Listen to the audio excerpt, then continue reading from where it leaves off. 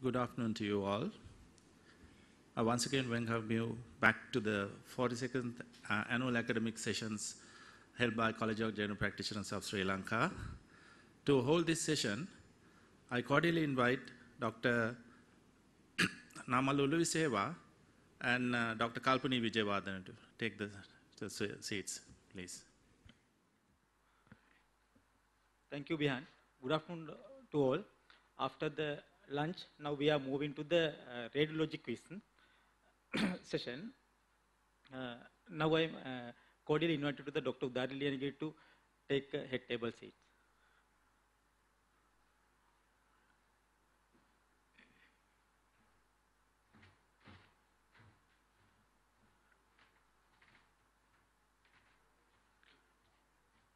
Today my co-chairperson, Dr. Kalpani, will give a brief introduction about the Dr. Udari Liyanage.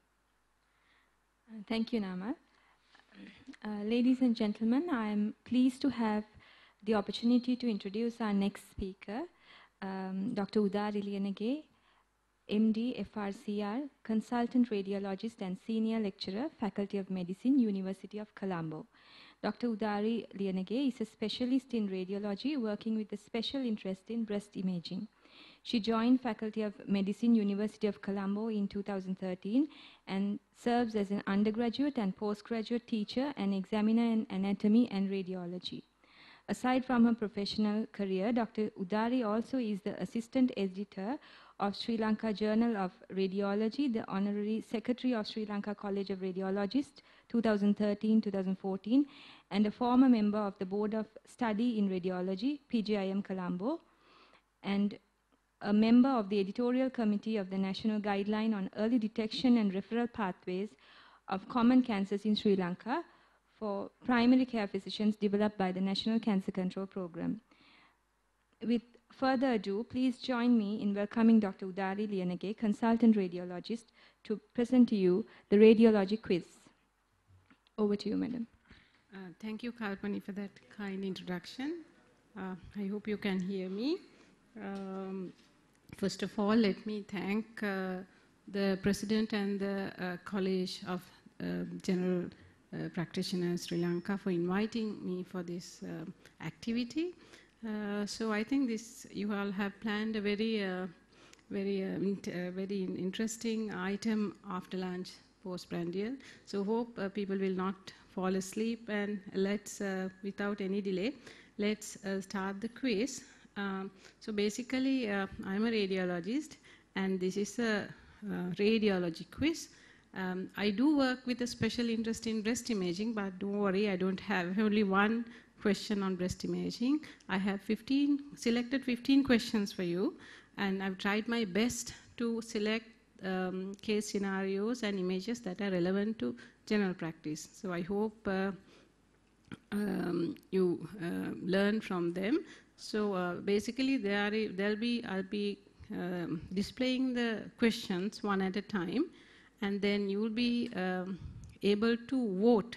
There are 4 responses, so you can select the the best out of the 4, and give your answer. And then our IT team here has helped me to kind of show your results, what percentage of doctors will pick which answer. And once we know that, we'll move on to the, I'll discuss each question, let's say one at a time. So we have 15 to go. I suppose, Kalpani, would you like to tell how to vote? I think it's best if you all can click the question and answer button, so that there will be one window will open, and you have to, when you see the question which is displayed by Dr. Udari, you can press on the poll so that you can answer the questions as soon as you see them coming. Yeah, so there'll be 4 responses. So hope all of you have opened the question and answer button, right? That's what they have to press, right? And then there'll be a panel on the opening on one of the on the screen, and then you can vote there. So shall we start now? Are we ready to go? Okay, right. Okay. So how many seconds do they get to answer? 45 seconds. Right. So I display. There will be 45 seconds of silence, and then we look at the answers. Okay. So you have to. I mean, this is for the people who are online. So you can take a piece of paper so I'll give a few seconds to take a piece of paper to the audience who are here with us today. Yeah. Okay, right. So here goes. I'll read the question for you also. So this is my first question to you. It is a chest X-ray. This chest X-ray is of a 40-year-old male with cough for 10 days. So look at the X-ray. The question is, what is the chest X-ray finding? 4 options. A, right middle lobe consolidation. B, right lower lobe bronchiectasis. C, left lower lobe emphysema. D, cardiomegaly. Okay, let's start the countdown.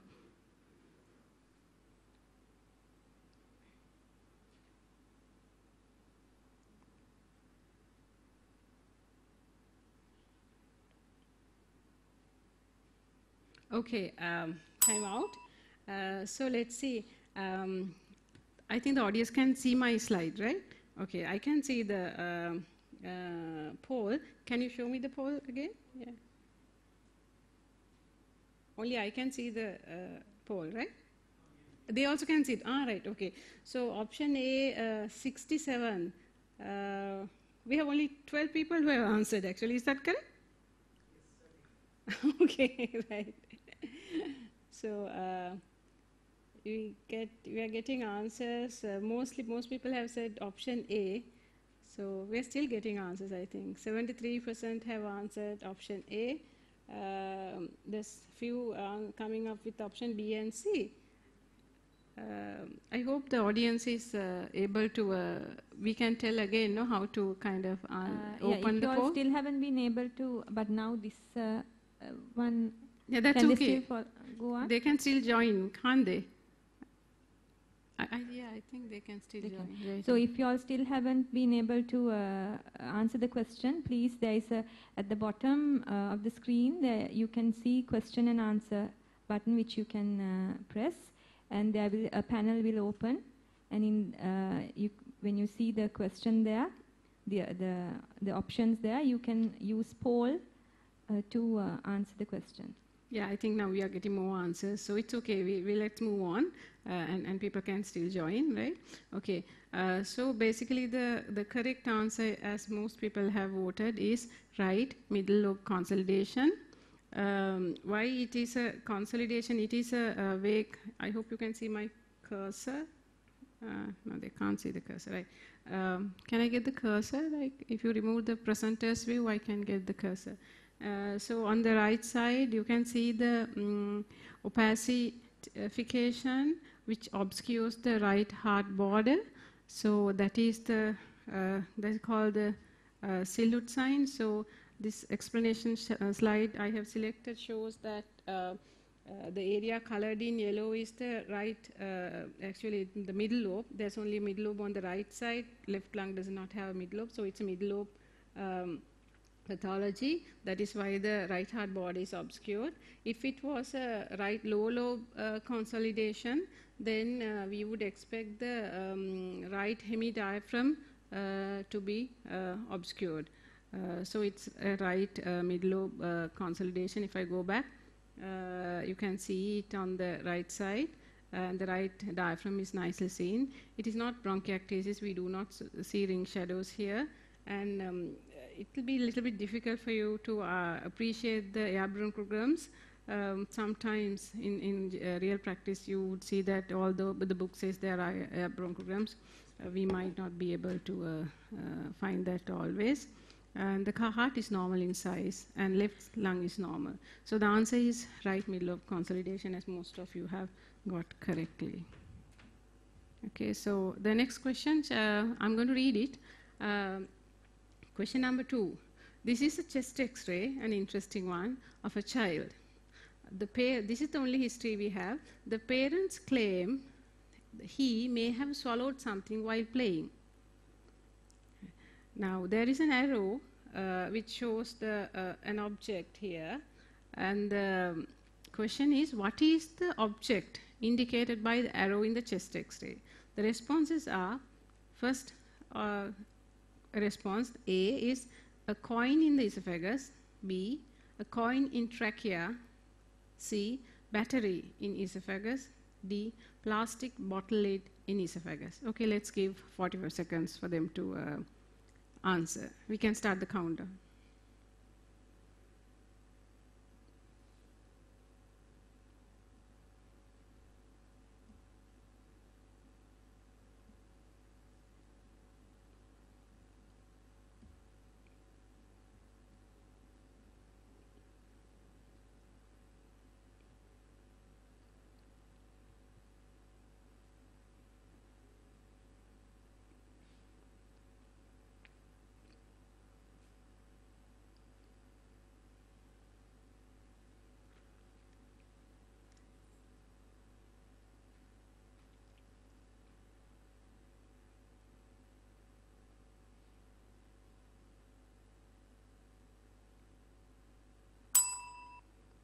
Okay, time up.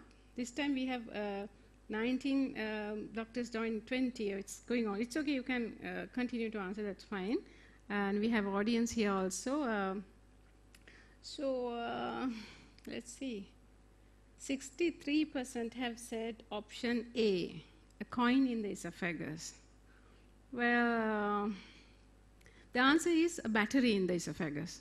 You are correct in saying it's the esophagus, because such a big object in the trachea, the patient would not obviously present to you. The patient would be in ET, the A&E, obviously. So it is esophagus. I'll prove to you that it's in the esophagus in the next slide. The question here is whether it's a coin, whether is it a coin or a battery? It's very important to know because, you know, a coin can, unless it is causing acute problem, it can just stay until you remove it, but a battery cannot. A batteries discharge chemical matter which cause chemical burns. A battery, a disc battery, it's called a disc batteries. A battery in the esophagus can cause chemical burns, esophagitis, focal, erosion, bleeding, and even death. So it is an emergency. You need to quickly push the patient to the relevant referral center closest. So let's see why I say it's esophagus. There you can see that's a trachea. Okay, so it's in the esophagus. Why am I saying it is a battery, not a coin, as most of you have said? Can you appreciate the double line here? There's a loosened line here. It is quite obvious if you kind of enlarge it and see. Maybe in the small screens you might not be able to appreciate. Also in the lateral one you can see this, this button-like appearance. I have some slides which I've downloaded directly from the internet. You can see this is a battery, right? So it has this, loosened line. This is a coin. Coin is, the same opaque. This is important for you to know. It's very, because it has implications. A battery looks different. So let me go back to the first slide here, there. You can see that battery appearance here, right? So it's not a coin, it is a battery. So a take-home message for you, battery looks slightly different than a coin, okay? So it's a battery, right? On this, if you take the lateral view, you can see the button appearance. All these are batteries. This is a coin, this is the coin. The coin looks different, okay? So this double kind of ring appearance is there in the batteries. So that's okay. So we got everybody, most people said it's esophagus, but whether it's a coin or a battery, so we know how to differentiate now. So let's move to the next question, third question. A previously healthy 2-year-old with recurring fever and cough for 2 weeks. Again, it is a child's X-ray. You can see the epiphyseal lines on the shoulders here, right? And this child was previously healthy, but now comes with recurrent fever and cough for 2 weeks. What is the most accurate diagnosis based on the chest X-ray? A, pleural effusion, B, right upper lobe collapse, C, right upper lobe consolidation, D, right upper lobe fibrosis. Best of 4. What is the most accurate diagnosis based on chest X-ray? So we'll give you 45 seconds to think and answer.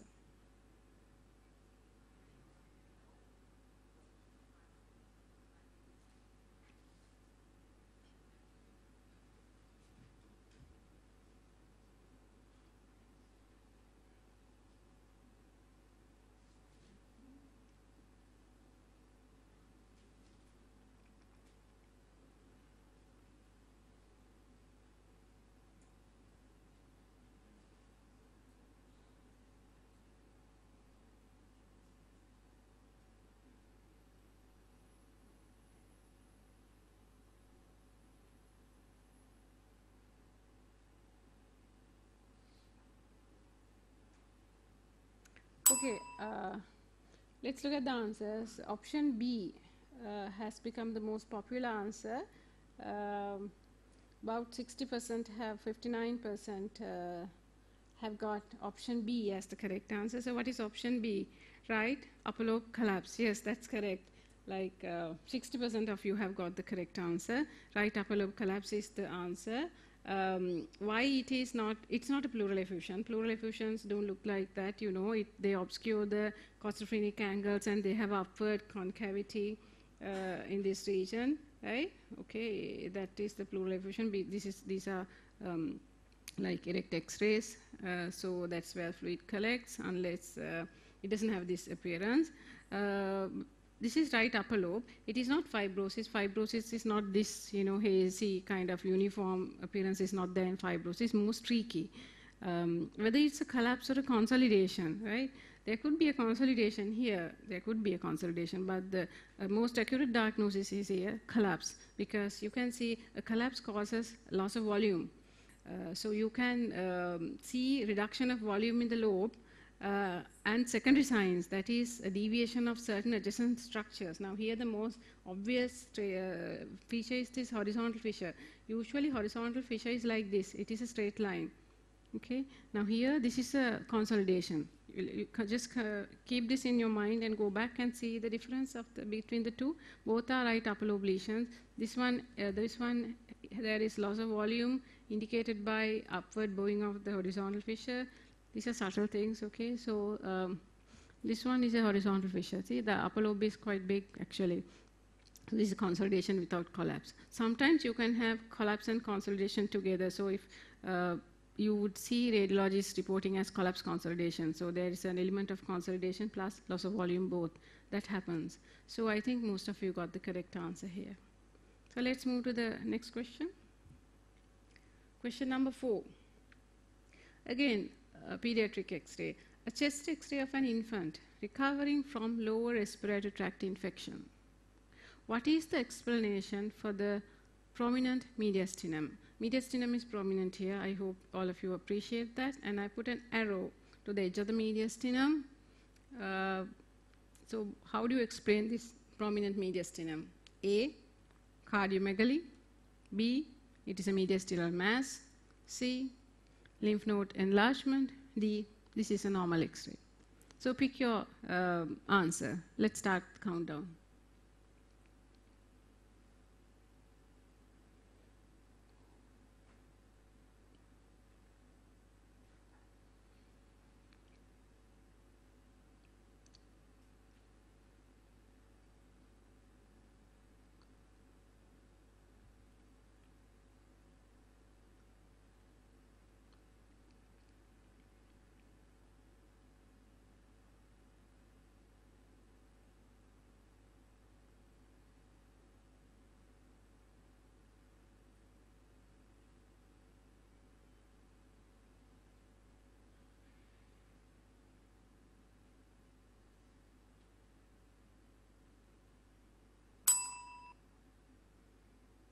Okay, so we have 41% saying option D, that is, it's a normal X-ray, and we have 37, fairly half similar proportion saying it's option B, it's a mediastinal mass. Okay, so few people have said option A and C also. That's fine. Okay, so this is a normal X-ray. Okay, this is a normal X-ray. I'm not sure whether in general practice you would be requesting X-rays of such small infants, but it's important to know because I mostly selected this X-ray because of a fast memory from as a house officer. I did pediatrics in internship, and there was a baby who came with acute. Actually, it was cortical necrosis, not ATN also, it was cortical necrosis. The child was treated at a medical center for lower respiratory tract infection, and then as it was going down, similar X-ray was seen, and then he was thought to have heart failure, and he was given furosemide, the furosemide, and that has caused hypovolemia, and he's gone into ATN, and he came with renal failure. So this is a true case that went into my mind, so I thought it's important to highlight the thymus. The thymus in children can be so big that you can mistake it for mostly cardiomegaly and heart failure. So it's important. I remember the radiologist at LRH said the moment she saw, even the pediatricians were wondering, is this cardiomegaly or not? She said, no, this is normal thymus. So that is my first inspiration to become radiologist. I remember she just like a magician said, no, this is a normal X-ray. So it's very important to know that. So this is called, there is number of signs. This is called the wave sign. Where the mediastinum hits the chest wall, you get the ribs, you see this wave sign. It is kind of, it is not round, you can faintly appreciate that. And there are other signs like sail sign. This is called the sail sign. Okay, so there are different appearances of the normal thymus. So just be aware that thymus can look give rise to misleading pictures in little babies. Okay, so let's move to the next question. Now we are at 5. This time it's a radiograph of an adult. A patient with recurring lower respiratory tract infection. I'm sure you are very familiar with this kind of X-rays. What is the salient chest X-ray finding that can explain his condition? A, bronchiectasis, B, pneumonia, C, tuberculosis, lung fibrosis. So his condition is recurring lower respiratory tract infections. Okay, shall we start? Yeah.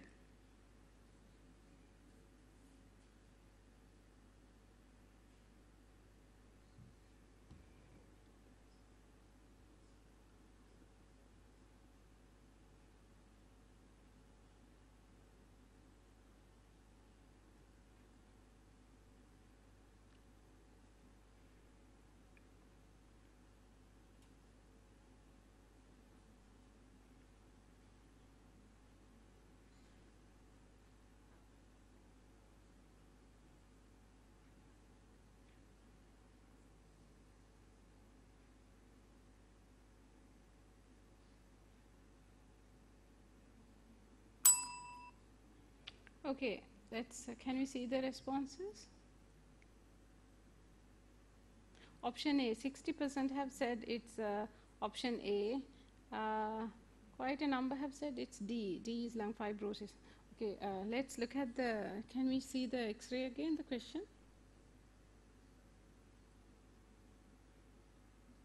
Yeah, good, thanks. So response A, bronchiectasis is correct as most of you have said, but many have quite a number have said lung fibrosis as well. Well, I agree with you that on the projected image it looks kind of streaky as well. But if you had the X-ray on your hand, I'm sure you would have figured it out because the resolution drops a little bit when you project it like this. There are ring shadows and like tram line shadows. So you can see ring shadows here, okay, and then there are tram line like shadows here, and this is bronchiectasis and lung fibrosis. In the sense, I'll give you one clue to fibrosis. Like fibrosis usually, isolated fibrosis usually happens in upper lobe, but you can get lower zone, middle zone fibrosis, especially in the event of recurrent aspirations. they can end up with fibrosis. But usually when you have fibrosis, it blurs out the diaphragmatic border, especially interstitial fibrosis. Just look at the diaphragmatic border, the diaphragmatic outline gets blurred. This has a very sharp diaphragmatic outline, and the heart outline is also nicely there, so it is very unlikely to be fibrosis in this setting. Okay, so this is bronchiectasis. I put this slide just to show you this. Can you see the this is HRCT, this is the gold standard. If you are in doubt, you want to clarify, you want to further evaluate, the gold standard is a high resolution CT scan of the chest, and that will show you the dilated, the bronchi here, and these will appear like tram line on X-ray. If the bronchus is coming towards you and it gets cut off, then it will appear as a ring shadow. So that is how you explain the ring shadows and the tram tracks on X-rays, the basis of that. And you can see them very clearly on HRCT. This is a HRCT of a reconstructed film of a not the same patient, but a different patient with bronchiectasis. So the answer is bronchiectasis. Okay, right. Shall we move to the next question? Number 6. X-ray of a person who's been smoking all his life. Presents with chronic cough, shortness of breath, and the GP thinks, is this COPD exacerbation? This is a chest X-ray. What is the salient chest X-ray finding here? A, emphysema. B, lung fibrosis.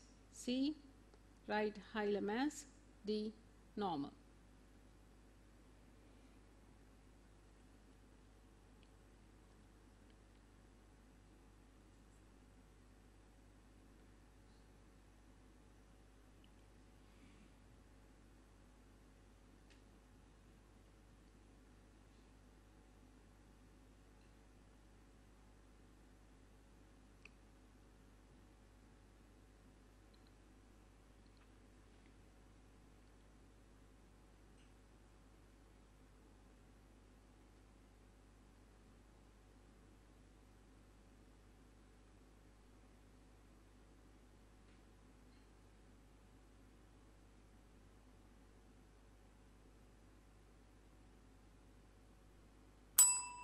Okay, let's see the answers. Option A, 68, as almost 70% have said it's emphysema. Okay. B, answer B is fibrosis, 15%. D, normal. Option C, what is option C? The right hilar mass. Actually, the correct answer is option C, right hilar mass. Only 7% have said right hilar mass. And I know it's a difficult one, right? I was trying to kind of prove a point here. Let's go back. So this is the X-ray of the same patient. I got this off Radiopedia, direct download, right? Oh, sorry. So this is the X-ray of the same person that was taken 1 year back. And this is this person's X-ray which I showed to you. When you look at the chest X-ray, okay, now here there's this tiny hilar mass here which most of you didn't pick up, right? But I'm sure a radiologist would have picked up, because we are trained in such a way. There is a way that we are trained to observe assess the hilum. There are 3 things that you need to look at the chest X-rays, hilum of the chest X-ray. One of them is the color. Let's focus on the first one. Both hilar have to be of the same attenuation, same density, right? It is important for the chest X-rays to be a non-rotated, well-centered X-ray. Sometimes you get rotated chest X-ray, then it's difficult to assess this. Both hilar have to be the same color, right? If one hilum is dark, whiter than the other, the opaque than the other, then there could be something else adding to that density, maybe anterior to the hilum or the posterior to the hilum, okay, or adjacent. Right. Other thing is the level of the hilar. Okay. Generally, they can be either at the same level, or left can be a little bit higher than the right. In lung fibrosis, upper lobe fibrosis, the hilum tends to get retracted upwards, pulled up.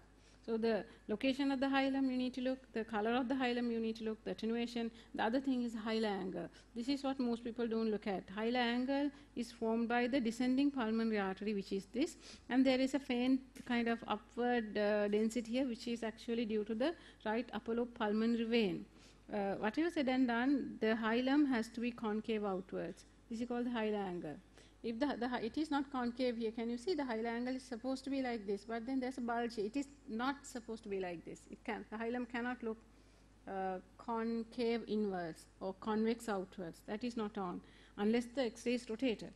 If the X-ray is rotated, yes, normal structures can bulge out, and you can get apparent normal things looking pretending to be abnormal. But generally, hilum should not be bulging out. Okay, so the answer is a right hilum mass. Additionally, there is some opacity here. We will not focus on that. That is very subtle. That's the lymph node, right paratracheal node. Okay, next question. X-ray of both legs of a 52-year-old man with bilateral leg pain. So a 52-year-old man comes to you and complains of bilateral leg pain, and you've taken X-rays. What is the abnormality? A, tibial stress fractures, hypertrophic osteoarthropathy, tibial osteomyelitis, normal.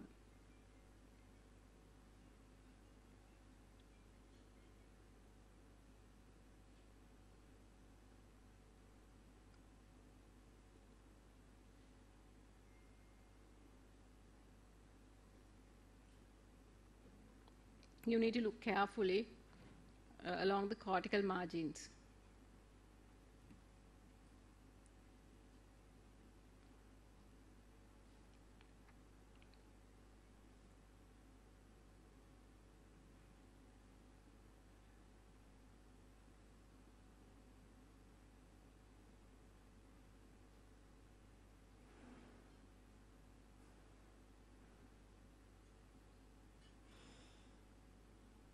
Okay, let's see the answers.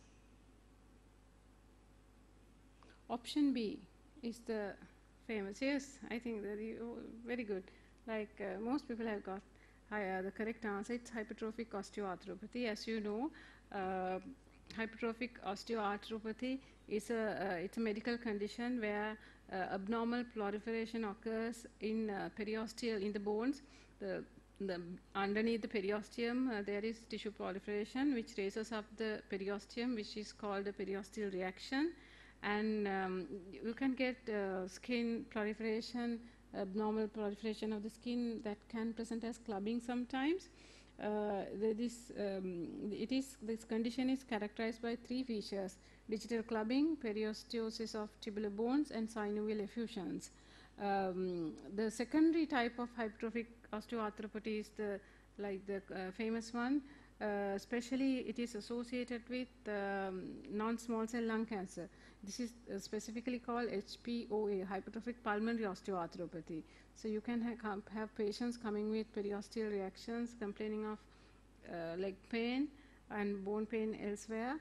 And if you take the chest X-ray, you will see an abnormality. It is not only cancer; it can be due to other reasons. This of course is an abscess. Okay, patient X-ray of a patient with lung abscess who presented with leg pain. Okay, so let's move to the next question because time is kind of running.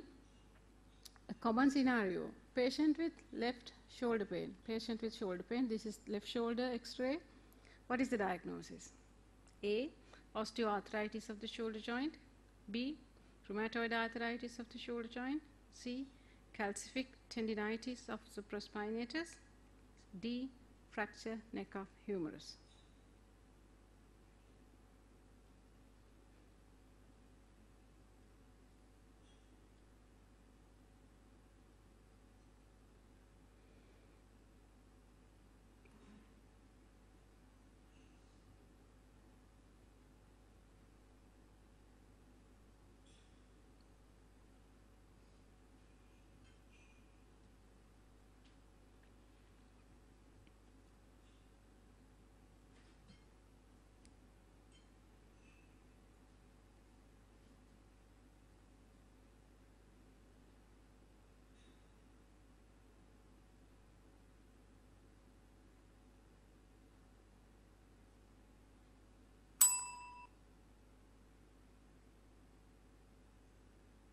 Yes, 90% have got the correct answer. Calcific tendinitis of supraspinatus. By looking at the, can you see the picture again, the X-ray? Looking at the,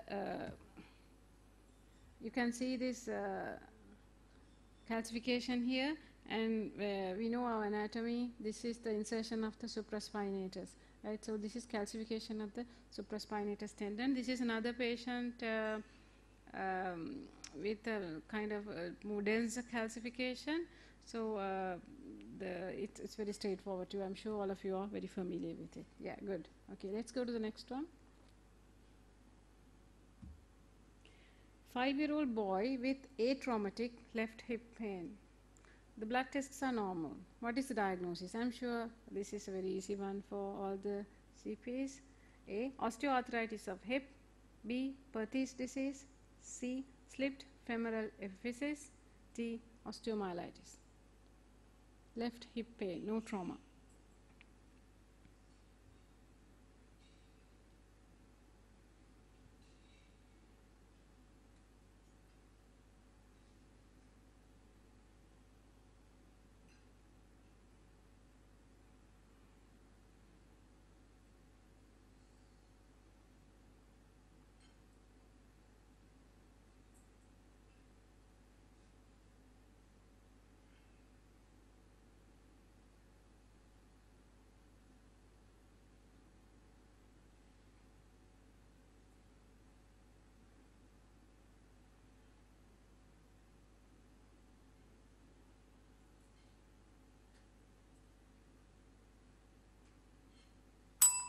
Okay, let's see the answers.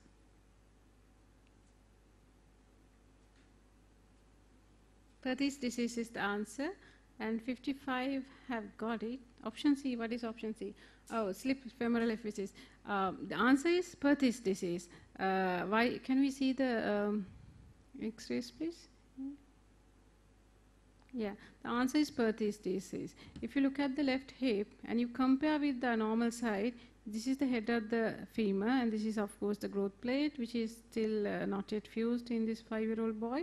And can you see this head is smaller and it's denser, right? This is like vascular necrosis, like pathology happening here. Of course, it would have been there for some time. He is getting some irregularity, and he might end up with osteoarthritis unless it is intervened. The epiphysis has not slipped. It is everything, the whole complex is intact. You get the metaphysis, the growth plate, and the epiphysis. They are all intact. I'll show you a slipped femoral epiphysis here. I thought some people might picked up, so I tried to find a picture. Can you see? This is the normal complex in a different patient. Here, this, like, if this is, oh, sorry, if this is the ice cream, let's say this is, if you call this ice cream cone where we eat the ice cream, and this part is the ice cream scoop, here the ice cream has fallen off the cone, right? That is the slipped femoral epiphysis, right? So I'm sure you won't make that mistake again. Here, this one is another condition I just wanted to show you. This is the normal anatomical configuration. Here the head has moved. This is the congenital hip dysplasia, just to show you, right? So causes of hip pain. Next one. Patient with chronic headache. What is the diagnosis? A. Frontal sinusitis. B. Right maxillary sinusitis. C. Left maxillary sinusitis. D. Skull fracture. Side has been marked for you. Oops. Okay. Yeah. This is left side.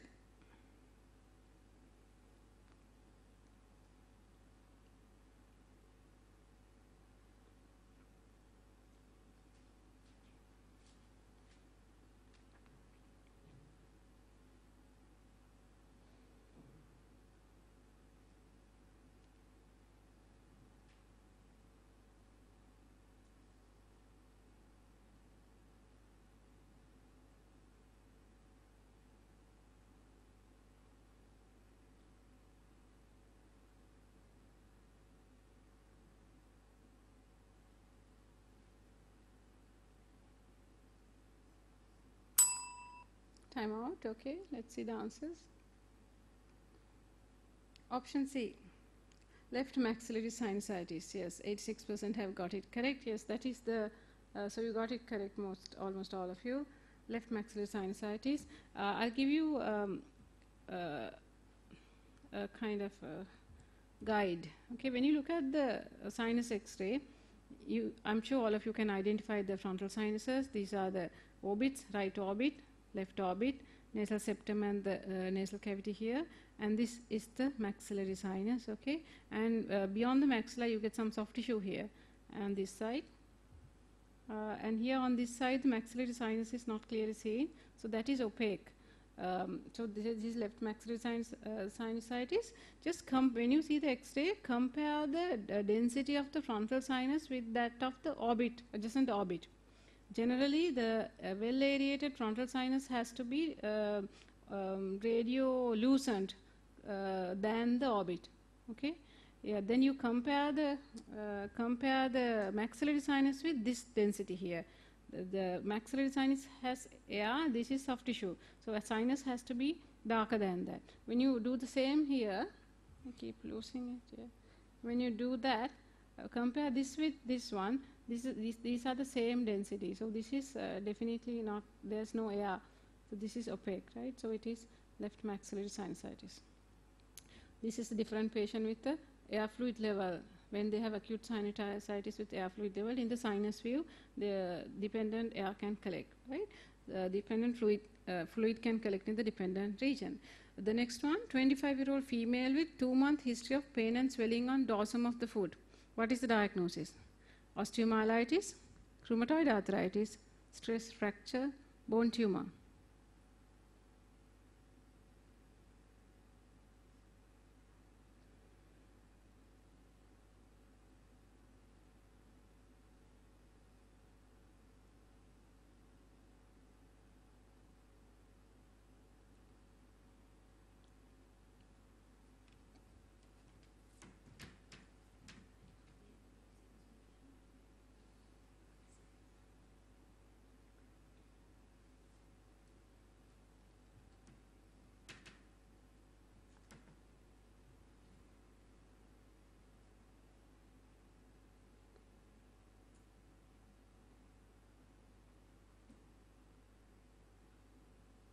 Okay, let's look at the answers.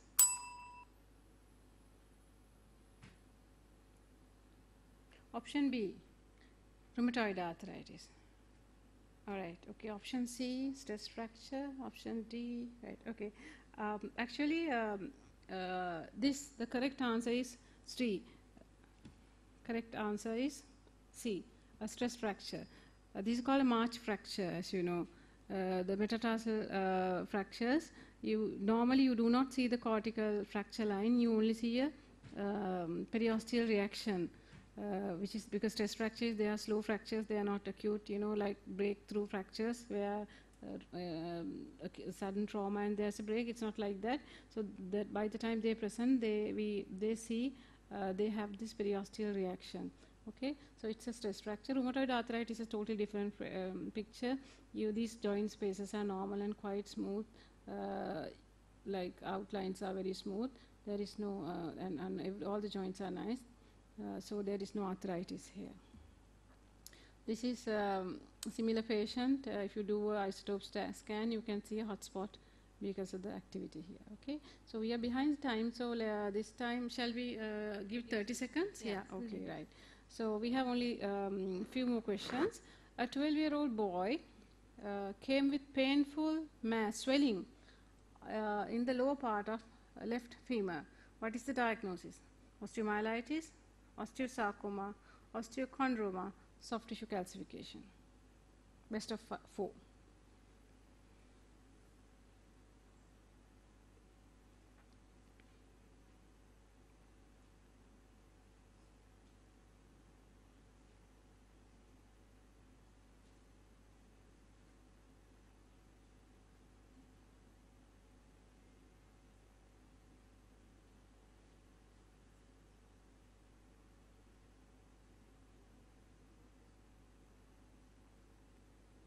Okay, shall we see the answers?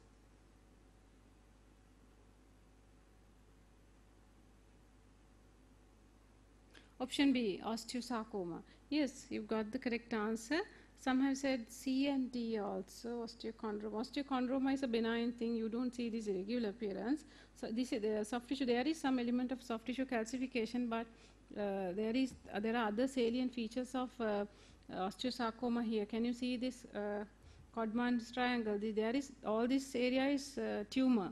What is calcified only you are seeing. What is actually ossified you are seeing, but there's a lot of destruction here.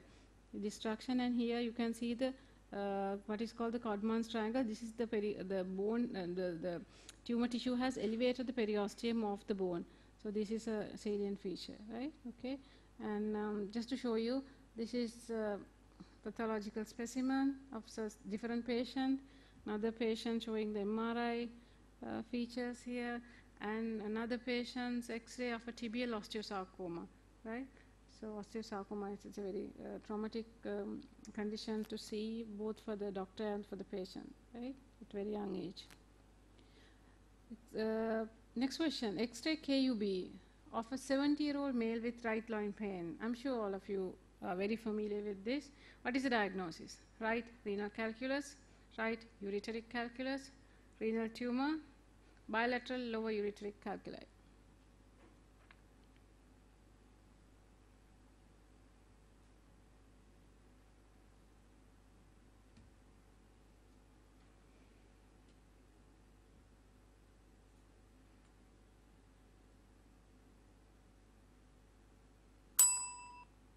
Okay, we've given you very little time. We are not keeping our promise with time. I hope you don't mind because we are behind time.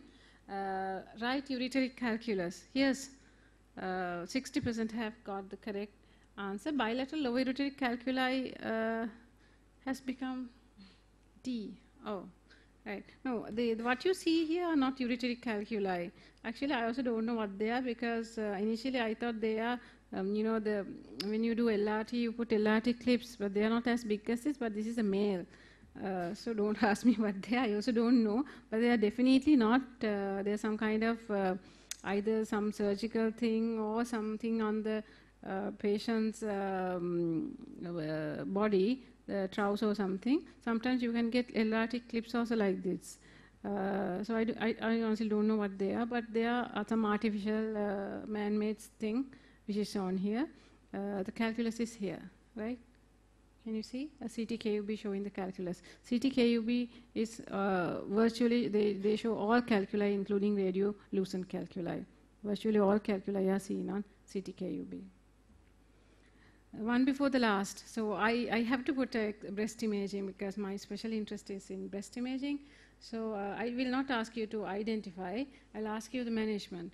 So a 25-year-old male, female. Uh-oh, we have a problem here.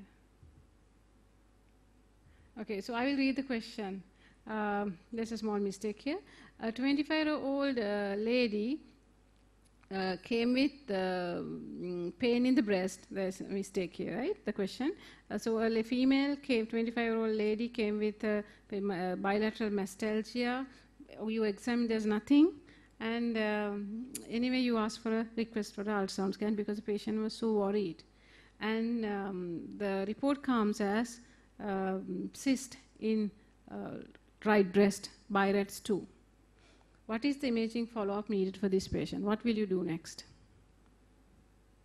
So bilateral mastalgia, examination NAD, ultrasound says BMICH 2, simple cyst in right breast. What is the imaging follow-up? You request an ultrasound scan in 6 months. This is called short interval follow-up. B, you send the patient for a mammogram. She's 25 years. C, you request for ultrasound guided cyst aspiration. She has bilateral mastalgia. No further imaging needed. So what's the answer?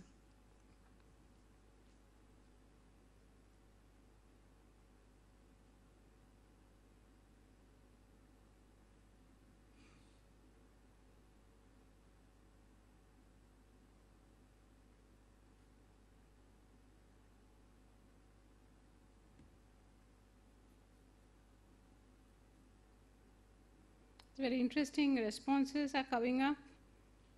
I think for once we have divided opinion. among the general practitioners. So we need to do some breast imaging discussion later. Okay, right. So basically, I've given you the clues. Okay, so it's BMICH 2.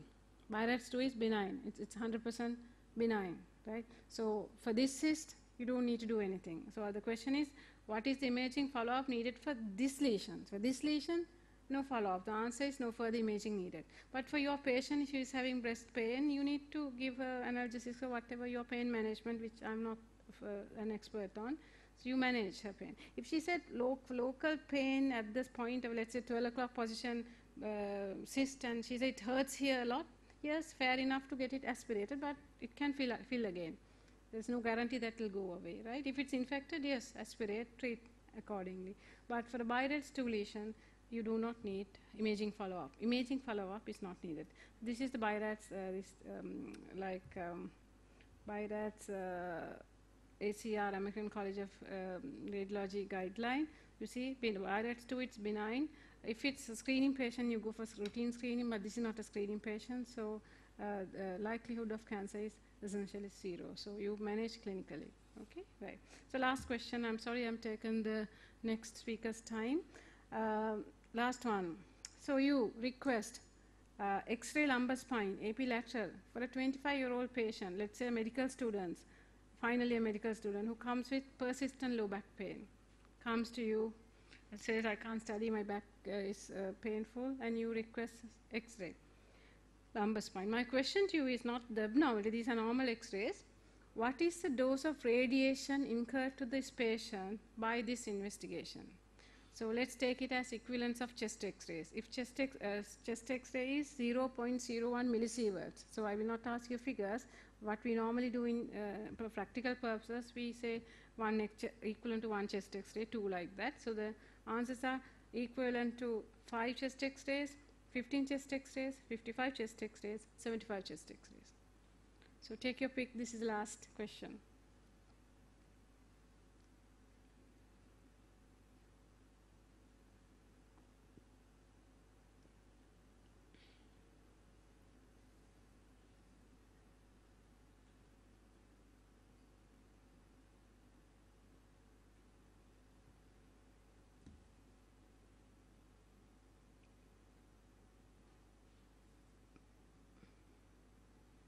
Okay. Let's see the answers. Option B, 15 chest X-rays. The answer is D, 75 chest X-rays. I know, this is why I put it as a last slide to finish off with, oh no, right? Yeah, so it is 75 chest X-rays. Even more, some there are different research and calculations. Some say 80 chest X-rays. So every X-ray is not equivalent, though you have to carry, I hope at least if you can carry the message that you request radiation images only if the benefit is more than the risk. So you'll have to know the risk before you write the prescription of radiation on patient. As for lumbar spine, I'm sure all of you are aware, there is strong evidence indicating very little benefit from routine lumbar spine X-rays for low back pain. For patients with acute, subacute, chronic low back pain, no low back pain of non-specified duration, routine lumbar X-rays should not be requested because it does not help most of the time. Lumbar X-ray should only be reserved for patients with severe or progressive neurological deficits or suspicion of severe underlying condition. If you suspect something severe, yes, it is your clinical judgment, but not as a routine practice, just to please the patient, because you are writing a prescription for 70 chest X-rays. This is some other things I wanted to show you, so we don't have time to go into each one of them. So thank you.